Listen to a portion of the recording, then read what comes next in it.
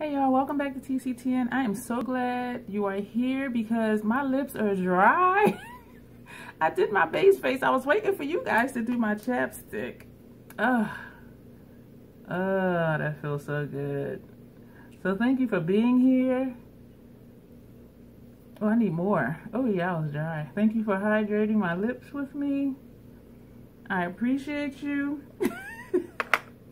Today we're going to use the other 4 colors in the Natasha Denona Eyeshadow Palette 10 that we did not use before. I think I'm yelling. The 4 that I did not use in the previous video was this blue, this purple, and these 2 shades here. So we're going to do that today. And I'm going to pair it with the Natasha Denona Camel Palette, and I will most likely use probably this center shade as a transition shade. And so that's what we're going to do, and I'm excited. I'm not sure I've ever really put blues and purples together, so I'm a little nervous. I'm a little anxious. But the worst that can happen is, I don't know, it'll just look awful. Excuse my hair. I need a haircut so bad. I have like little pieces of hair just like sticking up everywhere. Anyway, what am I looking for? Eyeshadow primer. The Fenty eyeshadow primer. So we're going to go first. I didn't even pull out brushes. I'm nervous. Like I am, and it's only makeup. If it's horrible, just wash it off. I'm going to wash it off anyway when I'm done. But I am just kind of feeling anxious here. And I know it's ridiculous. It's only shadow. So I'm pulling out brushes. I'm trying to be quick. Oh Lord. So what are we going to do? The Real Techniques angled shader brush. We're going to take this blue and we're going to put that on like the center of the lid. Let me back up. We're going to take a smaller brush. Do I want to take a larger one too? Yeah, because I have like 4 of those brushes. And we're going to take this shade right here for the inner corner, like the very, very inner corner. And the other one we're going to try to use as a brow bone highlight. I am like really nervous, y'all.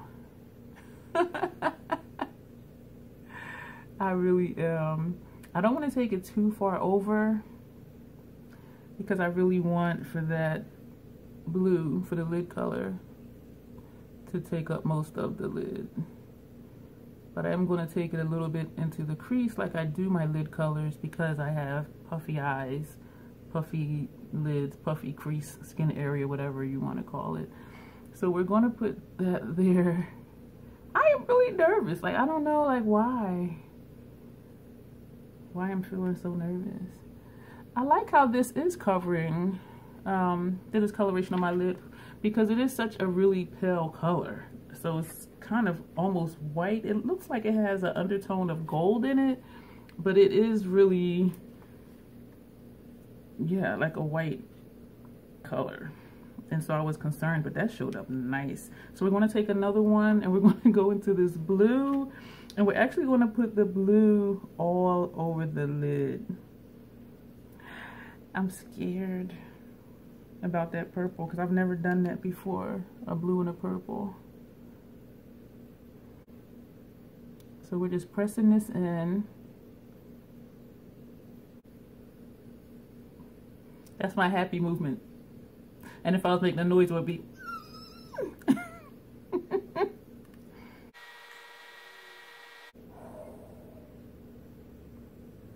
I'm going to go back with that first brush just to blend over that first shade. I was trying to get it even, and I liked how this side was looking, but then this side I took the blue too far over, and so I'm just lightly just patting.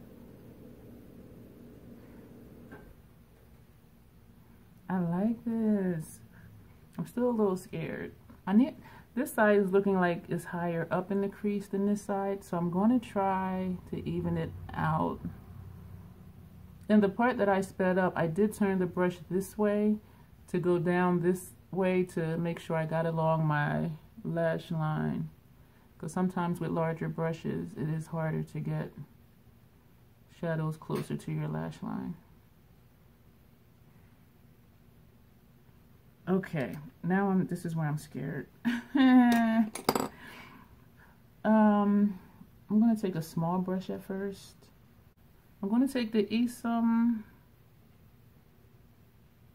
V33 and we're going to dip into this purple very lightly to start with because I don't know what's going to happen. And I'm just going along the edge of that blue.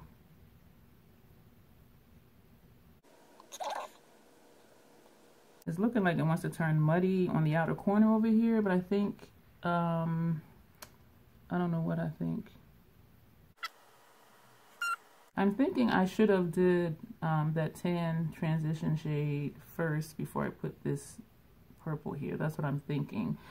But I'm glad that I did it this way because the purpose of this video is to use the 4 shades in this palette that I didn't use before. And so as of right now, I only have one more color from in this palette to apply on my lids. Just trying to blend out that blue line without losing the blue.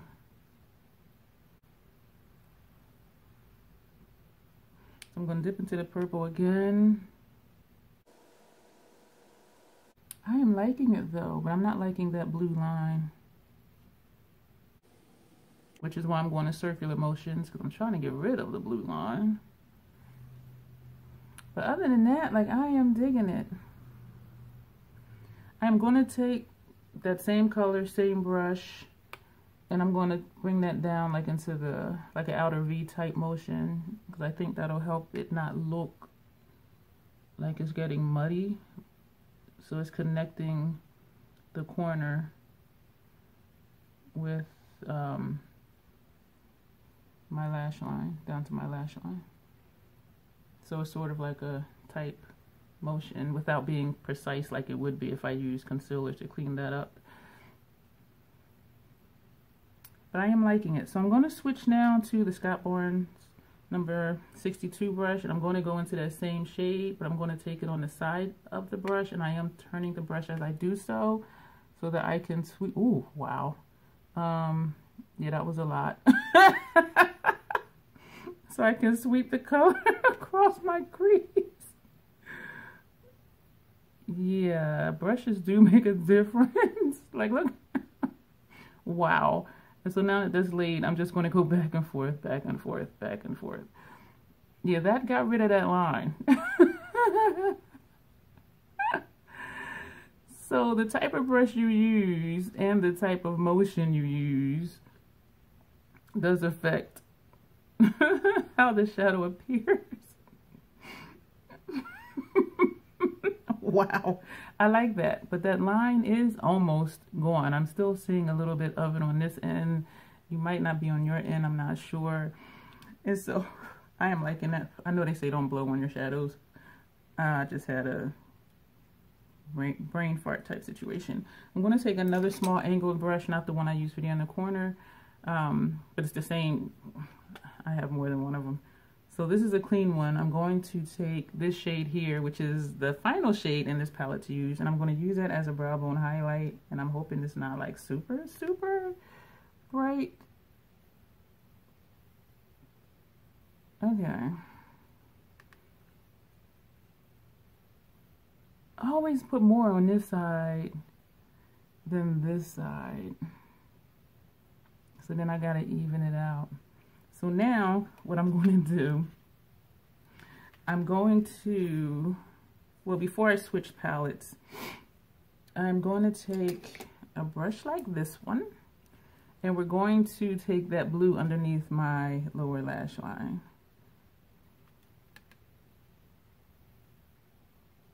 I'm going to connect the corner. And I'm going to take a different brush. I'm going to take this brush, and I'm going to go into that inner corner shade. This one. Inner corner shade. And I'm going to put that on the inner portion of my lower lash line. Oh, I like this. So now we're going to switch to the Camel Palette, and I'm going to take a clean brush. What am I going to use? The Scott Barnes brush. And we're going to go into this middle shade here. And just sweep that between the brow bone color and that purple transition color. I was going to say crease color, which is what it would be used for if I had a defined crease, but I don't, so I fake it. This is the finished look. I like it. What do you guys think? I want to put something on my lips, but the only thing I have that's open... Oh, wait a minute. What is this?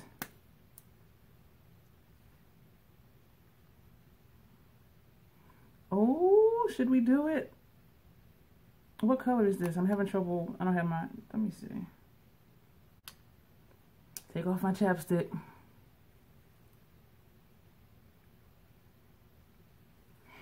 This is Fenty's Clap Back. I'm kind of scared because I don't have one of lip liner. I think I just purchased another one of these because they were on sale because I forgot that I had it. I love a dark lip. This is looking more forest greeny to me than blue. And I have said before I have trouble, distinguishing colors sometimes. So let me know what this looks like to you. I think it does look like a navy blue now that I'm looking at it, now that I am applying more. But initially it was looking kind of forest greeny.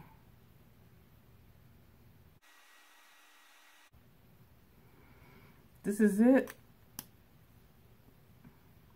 I was hoping it was going to look more blue like the lid. Oh shoot, I forgot eyeliner. I'm going to speed through this. Black Tracks.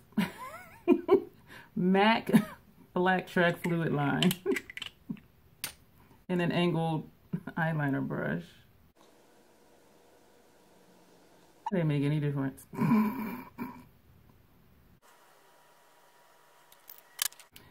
Ocean Floor is the shade. This is the Hourglass Mechanical Gel Pencil.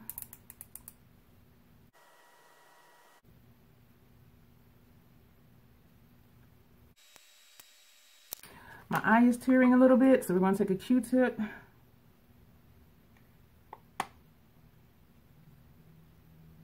Just put it right in that duct.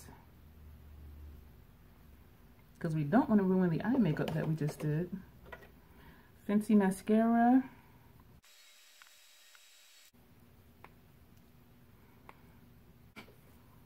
So here we are, guys, the finished look. So we've used the last 4 colors in the Natasha Denona Eyeshadow Palette 10 that we didn't use before. We used this shade here on the inner corner, on the upper lash line. This on the lid. I'm laughing because this is my second time doing this because I had the colors all mixed up. And this is in the crease, and this we use as a brow bone highlight. And also the blue is underneath the lower lash line. And so this is the look. Let me know what you think. I am really digging it. And to blend out between the brow bone shade and the purple, I went into the Natasha Denona Camel Palette, and I used this shade right here just to tone that down and blend that in. Let me know what you think of this look. This blue lippy is Clap Back from Fenty. Sorry for the glare. I have on black on the upper lash line, Ocean Blue Mechanical Gel Pencil from Hourglass on my upper and lower rims, and did I say Fenty mascara? And the Fenty Brow MVP in soft black on my brows. And on my cheeks is the e.l.f. Putty Blush in Bali, and that's what this looks like. And everything else is my usual base face. So thank you guys for watching. Let me know what you think of this. I am really liking it. I've never done a blue and purple look that I remember. And so I'm really digging it. And so I'm glad I did it. And now I can actually say within 2 videos only, I've used every shade in this palette. And that's my goal when I get a new palette, is to use every shade. And I'm glad that I do that because then I get a good feel for it and if I like it or not, and I really do. And so from here, whatever looks I do, I will just add them into this Natasha Denona playlist, excuse me. But we've used all the colors as of right now. So we'll just continue to play around with combinations and see what else that we come up with. And I am babbling because I am just really excited. I really like this palette. Anytime you're wanting Natasha Denona palettes, every now and then just go back and forth between the Sephora site and the Natasha Denona site to see if it's on sale. Because when they are on sale, they're not always on sale on both sites at the same time. So that's the way you can get Natasha Denona for a cheaper price than full price, and also without waiting for a rogue sale from Sephora. And so, you know, so I paid almost half off for this palette, and I'm excited and I'm glad that I purchased it. Thank you guys for watching. Let me know what you think about the look, and you will see me in the next video.